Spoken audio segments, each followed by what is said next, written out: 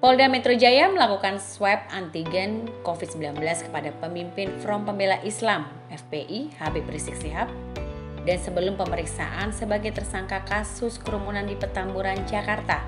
Hasilnya ada Rizieq Shihab dinyatakan negatif Covid-19.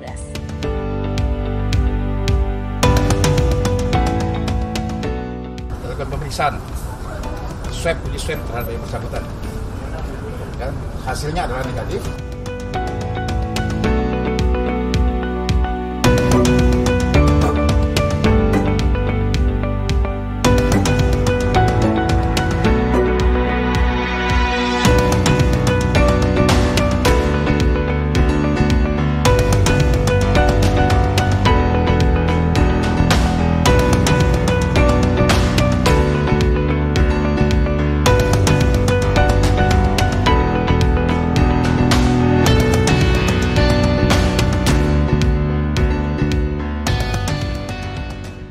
Ketika pemeriksaan, Rizieq meminta kepada pihak Polda agar ia dapat didampingi oleh petugas dari MER-C. Sebelumnya, Rizieq Shihab tiba di gedung Ditreskrimum Polda Metro Jaya pada Sabtu pagi sekitar pukul 10.24 waktu Indonesia bagian Barat, dan Rizieq menyatakan pihaknya akan mengikuti pemeriksaan sesuai dengan undang-undang yang berlaku.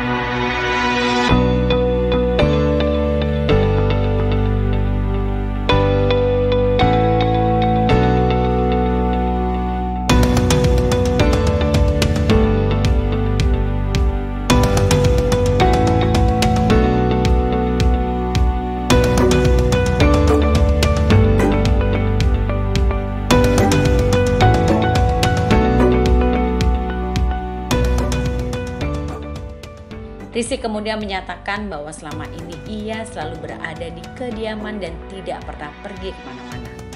Rizieq juga mengaku hanya pergi ke Petamburan yang merupakan lokasi markas FPI serta ke kediaman anak dan cucunya di Sentul.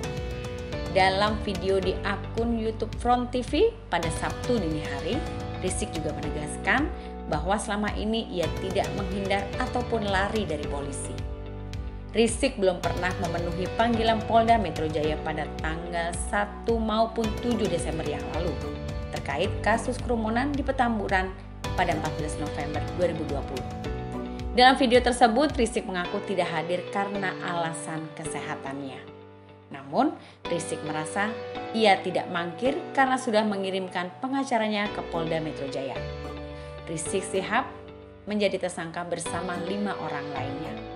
Diberitakan sebelumnya, Rizieq bersama 5 orang lainnya ditetapkan sebagai tersangka oleh Polda Metro Jaya.